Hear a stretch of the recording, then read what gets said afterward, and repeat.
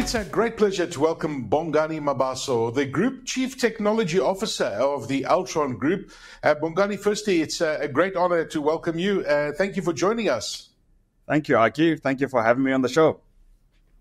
It's a pleasure. I was looking at your website, and one of the core parts of Altron's strategy is to invest in data as a service. And we know how big data is. It's all about AI and data today. While scaling Altron Security, you've got Altron FinTech as well as Netstar. Why are these businesses a key area of focus for the Altron Group? Yeah, I think if you look at the data mandate, which actually happens to sit in my portfolio, Aki, we generate quite a bit of data across our businesses. So if you think of FinTech with the point of sale devices, we've got a payment switch. We have some insight into some of the payment flows that happen in the country. Of course, not as large as the banks, but certainly we get an interesting perspective and a slice of that. If you think about health tech that does medical claim switching and having 60 to 70% of that market in there. So we understand, some of the flows that happen from a health technology perspective. And then similarly with Netstar, right? Being one of the leading telematics companies in the country, we understand vehicle movements, people movements, etc. So all of that combined, it turns out that you can use that sort of data for a whole lot of interesting use cases. Things like precision marketing to, prevention of crime, alternative credit scoring models, to helping insurers better reduce risk and serve their clients better, etc., etc. So I think we're just really well positioned as a business to help our clients to, even help, deliver better value to their clients as well. So I think that's why those businesses are very well diversified. I think, people know Altron as being an IT services provider mostly. I mean, certainly before I joined, I only knew the IT services side of things. But I think people forget that we also have the product side, in Netstar, FinTech, and Health Tech. And I think that's why, that diversified portfolio has stood the test of time. Yeah, I mean, that's certainly right there. I mean, you've got quite a diverse portfolio of products. Just looking through your website, and I was saying, I didn't know that Altron does this. And I mean, there must be so many different companies under that Altron umbrella. I don't know exactly how many, but we mentioned AI, and obviously AI is just a massive topic. It's revolutionizing business. It's been doing it for the last few years, and even going back a few decades. I know that at Altron, you guys have been applying AI, for a very long time, but it's really growing exponentially at the moment, and it's impacting every single aspect of business today. It's a big topic of discussion in 2024, as it was last year. What is your stance towards AI, and how are you guys at Altron using it in your various businesses? Yeah. So I think firstly, Aki, and I think it was Elon Musk that mentioned this, that any company that uses AI in the long run will outperform a company that does not use AI. I mean, if you look at the productivity gains, dev teams are able to develop, code just so much faster than they would before, right? Where you didn't have a coding assistant as an example. The ability to automate processes that are routine to ensure that we can, focus our time on what really matters most, right? Which is delivering value to our clients. And so we actually have AI embedded in quite a few of our products, actually. If you think about Netstar, a lot of what we do would not be possible without AI, from the AI cameras that we've deployed in various fleets, to the way that we detect, false alarms, when somebody accidentally presses, their panic button, et cetera, et cetera. There's AI deployed. In the FinTech business, we've got AI deployed in helping us to collect from our customers, help clients collect their money better. So we have it everywhere in our businesses. But I think what's really important for us as a business going forward with regards to AI is how we can make sure that we infuse it with data that we have, right?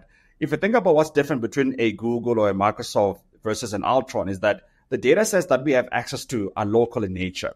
They're very contextual. They respond to the needs of our people, right? So can we infuse the vast amounts of data sets that we are sitting on as Altron with AI capability to then make sure that we can deliver value, in a very contextual way? One of the aspects of AI that I like to give an example about is language.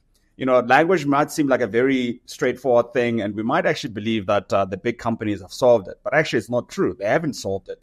It takes only anyone with a second or first language, Zulu or Sotho, kind of the high school diploma, to understand that those translations that they give you are often very, very inaccurate, right? So can we develop local solutions that are much more accurate and contextual, in picking up nuances in the English South African accent, for example? So those types of things might seem like they're small, but actually they are barriers to entry to unlocking the full value of AI in the country. And so that's what we believe, is the niche that we can focus on to make sure that we use local infused data with AI capabilities, no matter where they develop from, right? Whether it's from the East or the West, we can use it together to make sure that we can deliver contextual solutions that are relevant for our clients.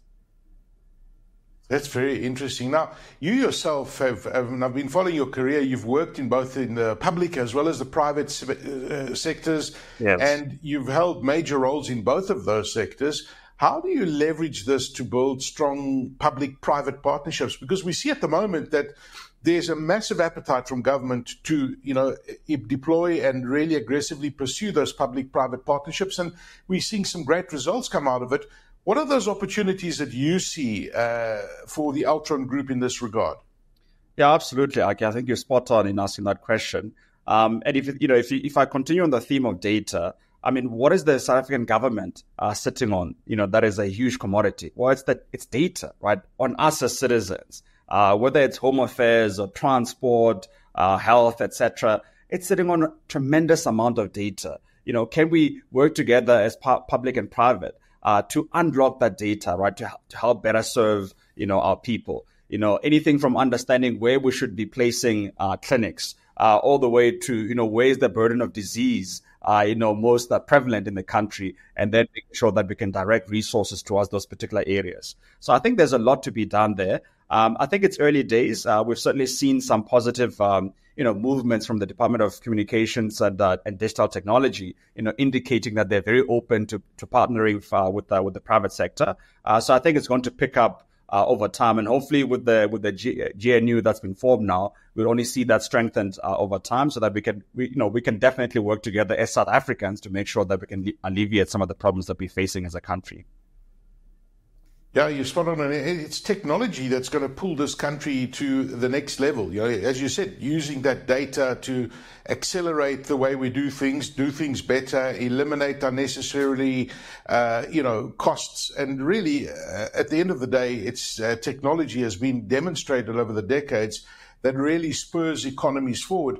When we talk about technology in these different sectors, obviously AI is going to be around for a long, long time.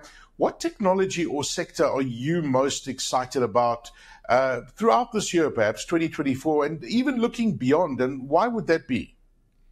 Yeah, I think there's a whole range. I mean, let me speak from the group's perspective and then also my own kind of personal perspective. I think from a group perspective, we're excited about multiple technologies. I think that the power of cloud computing, and helping our clients, figure that out.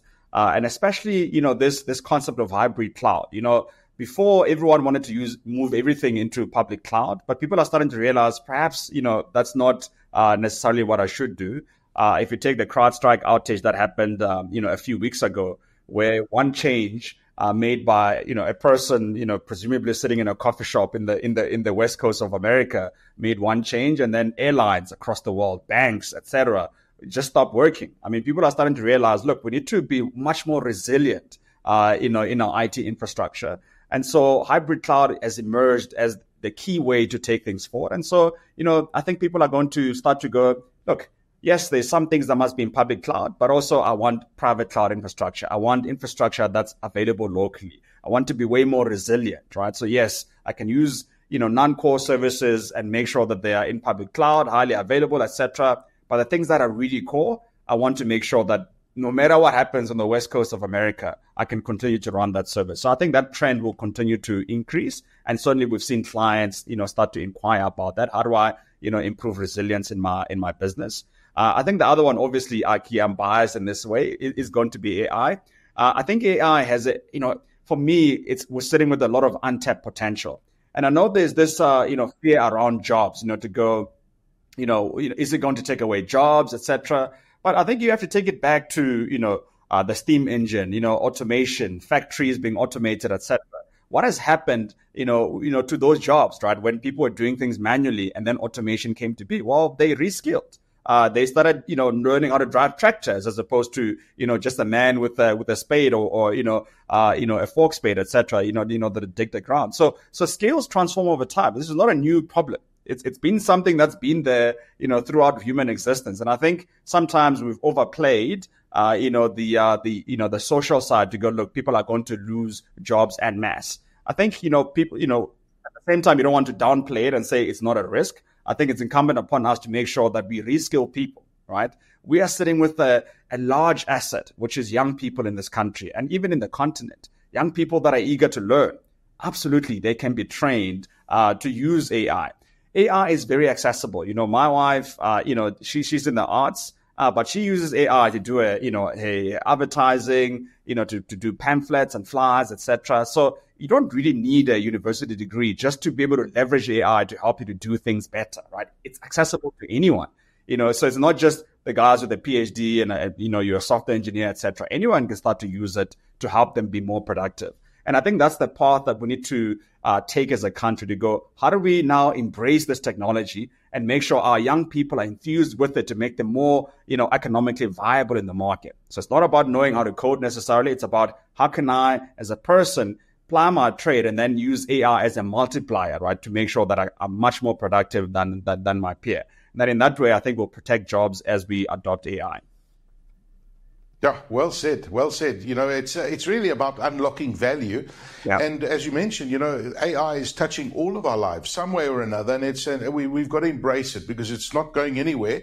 It's going to grow exponentially. We need to embrace it and we need to upskill ourselves. It's as simple as that. So you guys, it sounds like you're working on some really, really exciting projects at Altron. Tell us about some of the exciting projects or initiatives that you have on the horizon that you can share with us, Bongani. Yeah, thanks, Aki. Look, while I can't reveal everything, I have to keep some of our cards hidden. But I think what you'll see in the health division is much more focus on the patient. So right now our business model in that space is business to consumer, but we're also starting to shift towards business to consumer. So how can we provide consumer-facing applications that help clients with their health journey end to end, from fitness to, if you're sick with a specific dreaded disease, how do we help you to manage that, provide you with services to help you to do that better? So I think that focus is going to continue to increase. I think you also start to see some global expansion in key places, in key areas, such as in our telematics business, for example. So those are some of the things that are in the shorter term horizon. In the longer term, Aki, I think you'll start to see much more investment in our data and AI capabilities across the board, whether that is in the IT services business or even from a platform perspective where we provide original services to our clients that are much more contextual and respond to some of the needs in the country and even in the continent. So those are some of the things that are coming in the future horizons. Well, it sounds really, really exciting, and you guys are paving the way for the next 60 years at Altron. Dr. Bongani Mabaso, the Group Chief Technology Officer of Altron Group. Dr. Mabaso, thank you so much for joining us for this episode of What's Next. Thank you very much, Aki. I really appreciate it.